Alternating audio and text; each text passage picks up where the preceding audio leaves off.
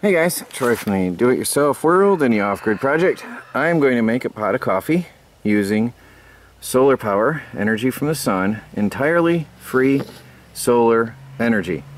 I bought this coffee maker at a garage sale for 50 cents just for the purpose of using it in my electronics lab in the future. Right now I want to do a pot of coffee, just to show you that it is truly off the grid. Our house is off the grid, but there are some skeptics out there. So I've taken the power cord from the coffee maker, run it to a very short extension cord, and the cover is exposed off the inverter so you can see it clearly. The inverter is on, and therefore you can see clearly the wire from the inverter on the battery bank, which is connected to the house, and it runs uninterrupted all the way over and up to my coffee maker right here.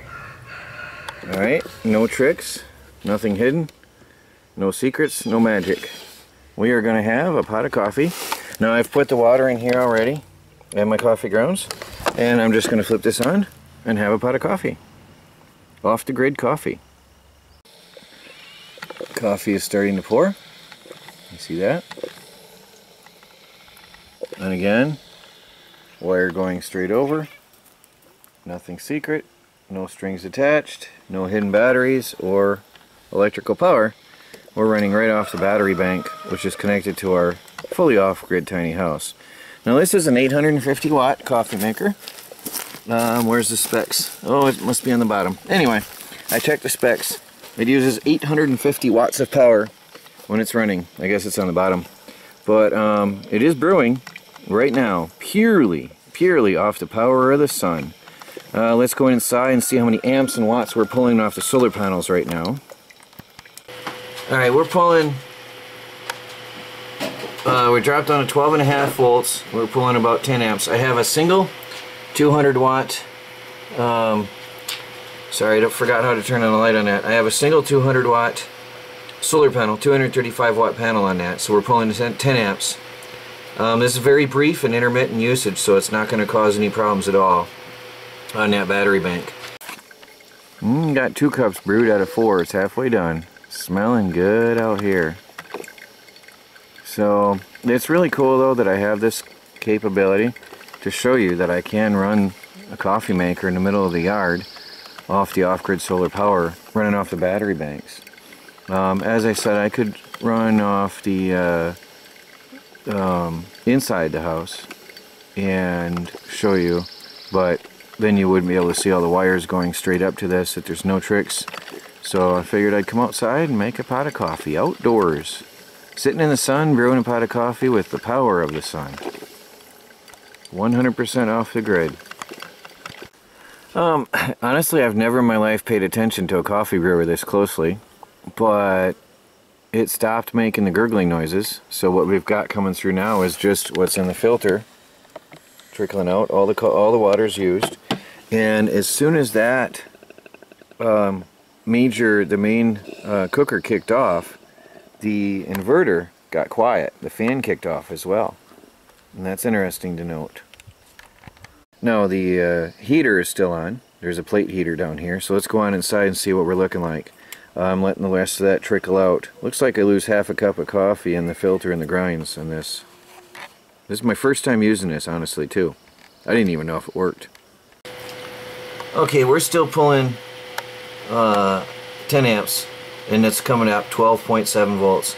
Now, I still have the coffee maker on, so I'm going to kick that off, and we'll see what happens. Okay, here, we'll shut this off, and we'll go on inside and see what the voltage should jump up tremendously now that the warming pad is off. Alright. We jumped right up 12.7, 12.8 volts. I think, oh, there's the light. I think that's worse. That's a problem with this display. Anyway, we're at 12.7 volts. The power coming in is about 12.8 volts now. Yeah, it's better without the light. 9 amps. So we're going to charge them right on back up. It only took about 5 minutes to brew that pot of coffee, so we didn't even use that much power. Off-grid solar powered coffee. Looks like the camera's crooked. Oh well. Put my coffee maker away and got myself a cup of coffee.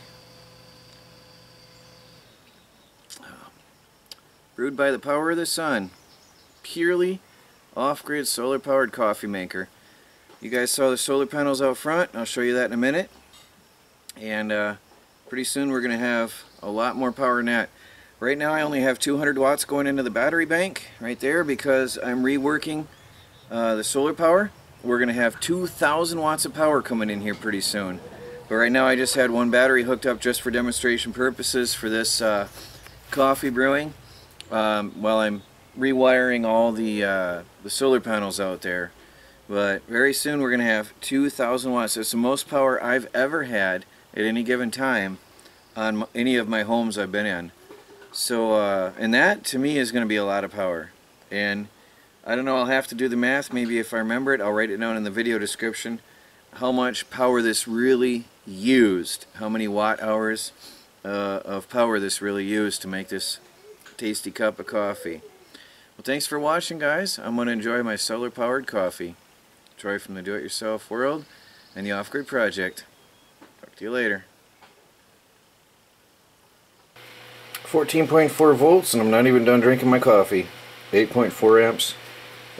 Batteries are recovering well. So, and like I said, I haven't even finished my coffee. Just figured I'd toss it in there because I just noticed it. That's pretty cool. Talk to you guys later. Thanks for watching. Please do like, subscribe, and share.